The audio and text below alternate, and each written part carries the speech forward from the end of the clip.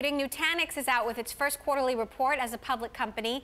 Investors sent shares lower in Wednesday trade after the company posted a wider loss. Joining us now from Scottsdale, Arizona for an exclusive interview, Nutanix CEO Dheeraj Pandey. Dheeraj, thank you so much for joining us today on the show. So a strong report, but investors didn't love it. What's going on? Well, I think it's just been 24 hours since the results. We look at things on a longer term, so next 3 months, 6 months, 12 months. That's the way stocks should be looked at as opposed to 24 hours. So Nutanix shares soared post-IPO, but they are down from the peak. In fact, they rose so much, it surprised a lot of people in the market, and there was talk that perhaps shares were initially mispriced. Talk to us about your vision for the hybrid cloud and how it plays out in the realm of Microsoft and Amazon and Google, which are at war for territory here. I mean, if you think about it, right now there's one real leader in cloud, and that's AWS. Microsoft has done a lot of work with O365, which is their Office application cloud, and then they have Dynamic CRM, but Azure is still supposed to be tested at scale, which it hasn't, and Google is still in the very early days of thinking about what products, what services is going to build in the cloud itself. So at scale, there's only one cloud, that's Amazon. And even that has not been tested for the global 5,000. I mean, they have some really large customers, 10, 15, 20 of those, that probably drive majority of the revenue from. So what is going to look for the global 2,000, the global 5,000, which spends, probably 80% of the IT spend comes from these 5,000 companies.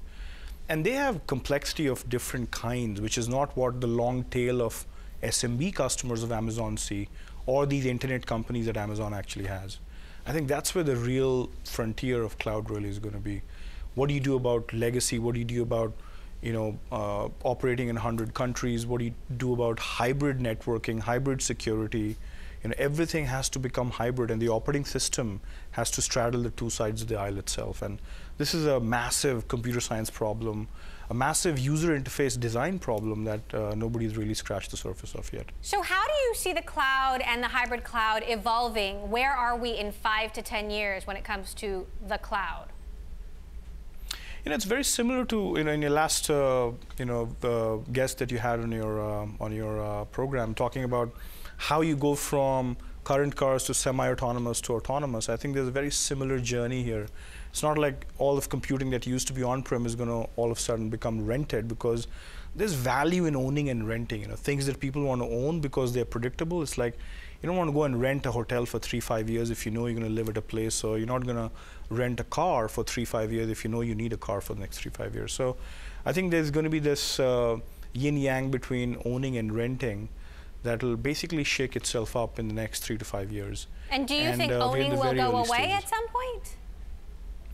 I don't think so, because if you think of, again, going back to, you own a house, you own a car. It's not like these things are going to go away simply because there's Uber and Airbnb.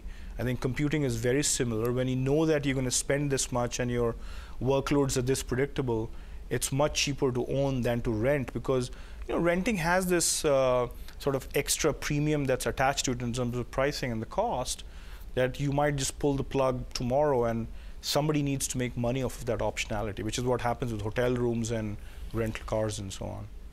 Now, you went public just ahead of the election, and I'm curious what advice you would have for companies and CEOs who are considering doing this right now, especially enterprise companies. What might you do differently, and what might you recommend in this political environment? Well, I think the new political environment probably doesn't change much in terms of IPOs, but obviously there's some policy decisions that will actually happen in the coming, probably year or two, around immigration, around manufacturing more in the US, things of that nature. Maybe what happens when US and Russia become friends as opposed to enemies that they are today. I think there's a lot of things that are up in the air right now about business in Russia and in CIS states and so on.